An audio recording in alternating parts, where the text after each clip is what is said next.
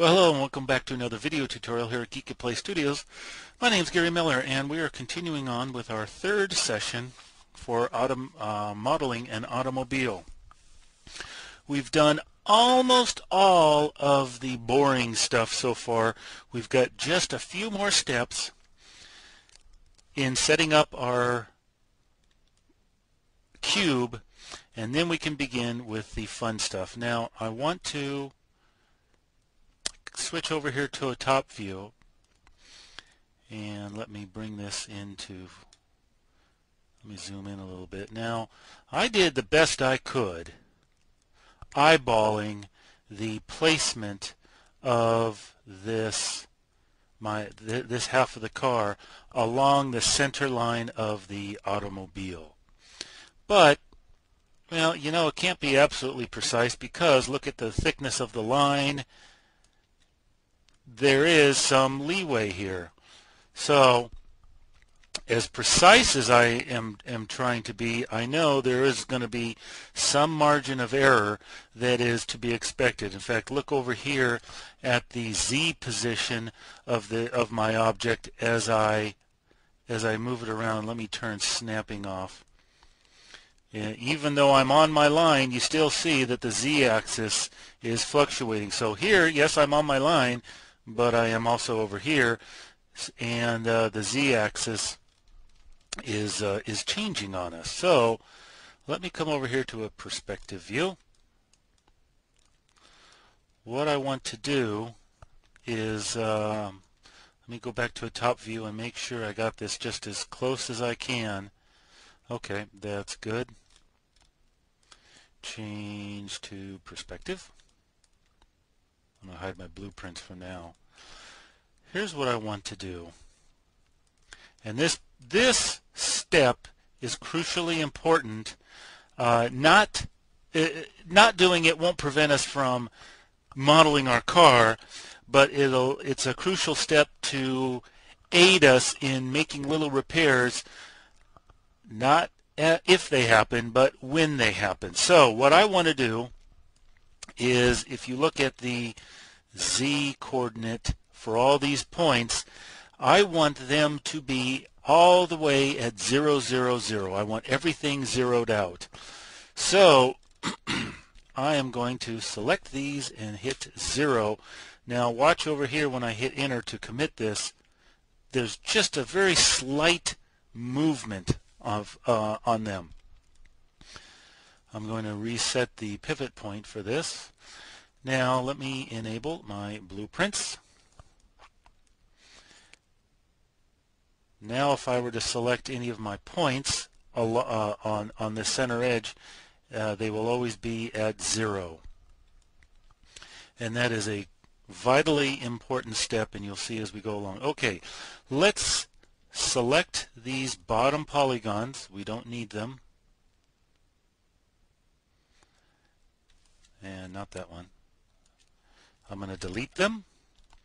Enable my blueprints, come around here to a front view, and this polygon here for the tire, I don't need that, and this tire, I don't need that.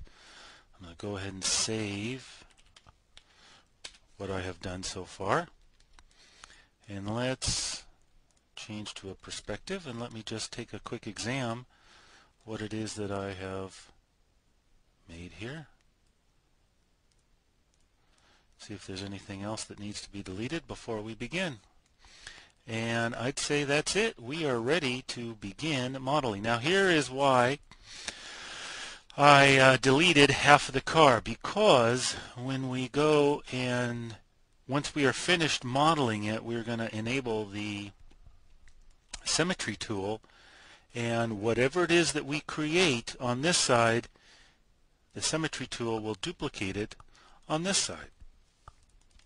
So that is pretty much the process that's involved with symmetrical modeling. And since automobiles are symmetrical, this is how cars are modeled. Not all the time, no, because if you go to DAZ Studios, DAZ 3D, and look in their software section, look in Hexagon and view some of the, I think it's called in progress, or not in progress. They show several demonstration videos of their software, and one of them is some guy modeling a car, just doing standard box modeling and extruding polygons and sides, and he does it without symmetrical modeling. Well, he uses the symmetrical tool, but he uses a different symmetrical tool other than this. But we're going to be a little bit more precise in the modeling of this car, so that's why we are using this symmetrical tool up here rather than the symmetry tool here. Okay, so let's add one level of smoothing to our car, maybe two. I'm going to enable my transparency again. There we are. And I'm going to switch to a front view. And the first thing I want to do is click on Select Points, and I'm going to just start making sure that the wheel well here conforms to our model. And just having added that one level of smoothing has done a lot in creating the shape of our wheel wells here.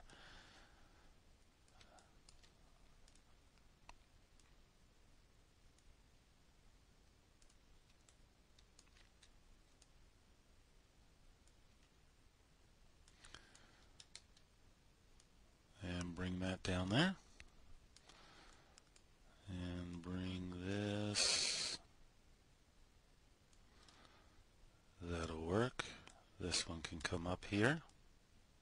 All I'm doing is just matching points to the blueprints. It's pretty simple. I'll just select these three and bring them up. Things will constantly get shifted around, unfortunately, as we work on this, and that's just the nature of the beast.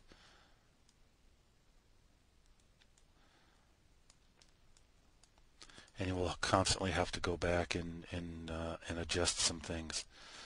Okay, let's bring this one into here. Bring this into here. Actually, I'll bring it down to there. See, this is starting to get a little moved around also, but we'll just have to keep playing with it. Actually, this is going to have to come up to here. And we'll move these down. I'll take this outside one here and I will move. Oh, no, I better not. I'll just move everything slowly, little bits here and there.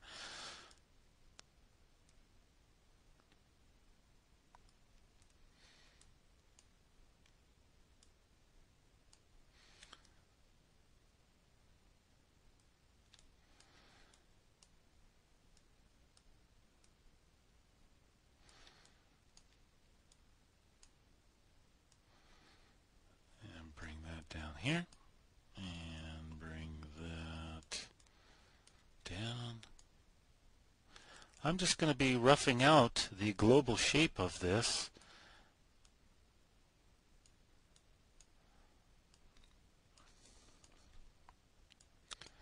And unfortunately, there is not much to really say. It's pretty self-explanatory just looking at what I'm doing. So I'm going to pause it here. And I will be back in a few minutes. Let me select that one there. I'm just going to be forming this thing as you see that what I'm doing, and I'll be back in a few minutes. Okay, I'm almost done. I wanted to restart this again. Even though these points right up here are the top of my model, I'm also making sure that I'm selecting this one down here below it, because if I didn't, I'd end up doing that. I'd be really mashing the geometry. So I want to move the whole thing down. So I'm selecting all those points.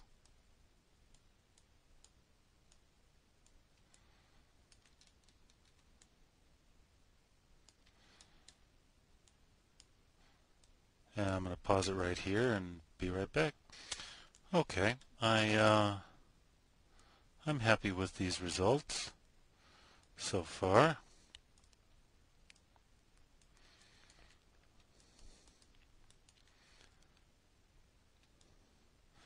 Now bear in mind, this is just roughing out the global shape of it. There will be a lot more refinements as we go along. Okay, let's change to a top view. And we're going to do the same thing for the other profile of the automobile.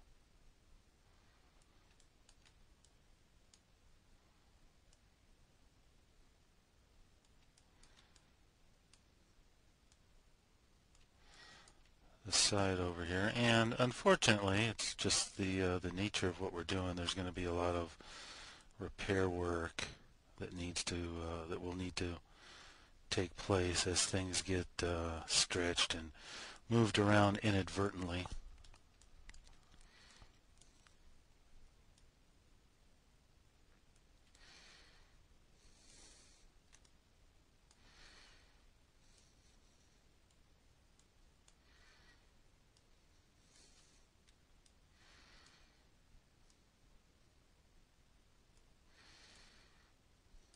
Let me change to a perspective view. I'm not sure what happened with, where is this point? I had selected, I thought I did. Let me just disable my blueprints. I thought something got really, no, I guess that looks okay. Alright, come back to a top view.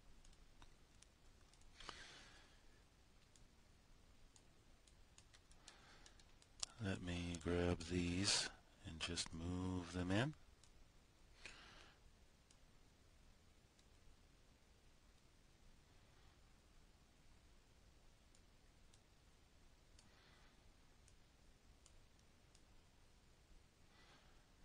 By the way, I really appreciate the feedback regarding this automobile series that I have seen in the forums. It is very encouraging for me,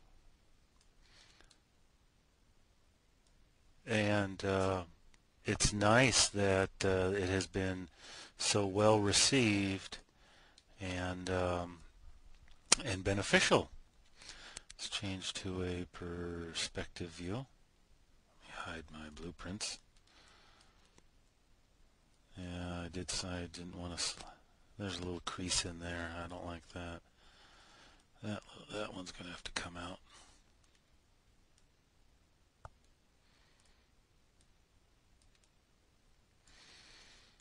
Lots of time for making our repairs and fine little adjustments as we go along. Okay, back to top view. Show my blueprints again. Let's see what we've got here.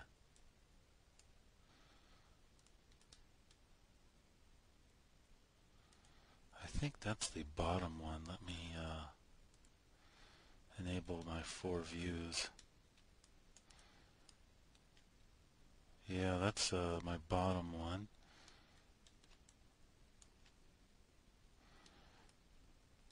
And that needs to come out, I believe.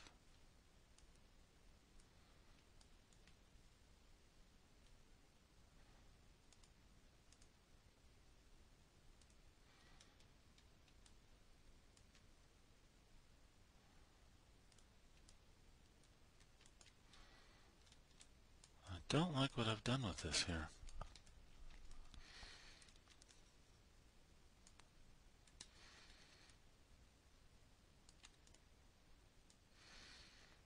I'll try to get these to be straight. Maybe this is the offending one. Ah, perhaps that was it. Okay, back to a top view.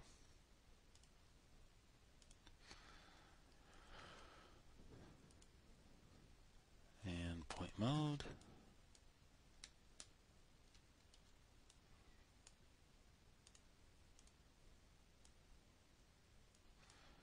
There we are.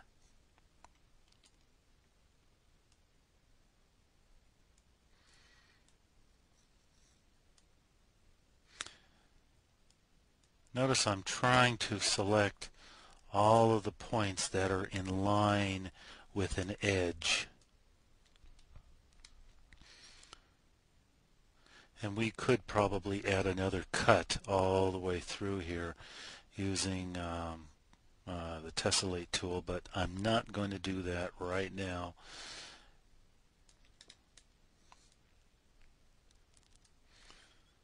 Looks like it could come in here a little bit.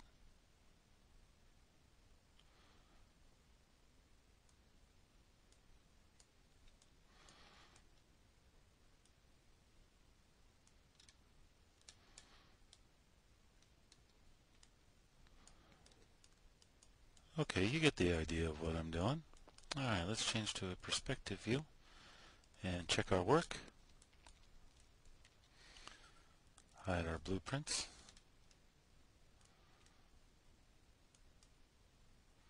I really don't like that line on there.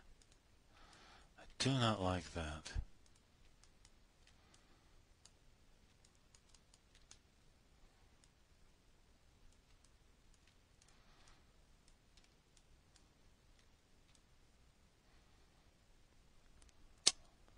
Well, I'm going to have to go and do a little repair work on that by pulling some points out and trying to fix that. And I will do that in between our next two videos. Let's kill the transparency here and take a look at what we've got. It's looking pretty good so far, except for that little bit. Let's just, for the fun of it, turn on our symmetry. Select it first, turn on symmetry, and see what we've got. We're getting there. We're getting there. Okay, delete that half. I'm going to finish up here. I'm just going to make some do a little repair job here on the back in between this and the next tutorial. But let me show you why it was critically important that I zero out these inner points along the Z axis, because at any point in time during the modeling of this car, if we were to make one small adjustment along the Z axis of any one of these points, watch what happens now when we enable our symmetry tool.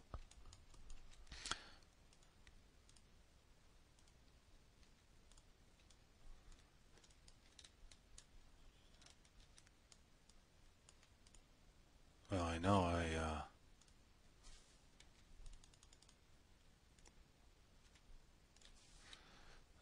let me make a small adjustment. Maybe I didn't.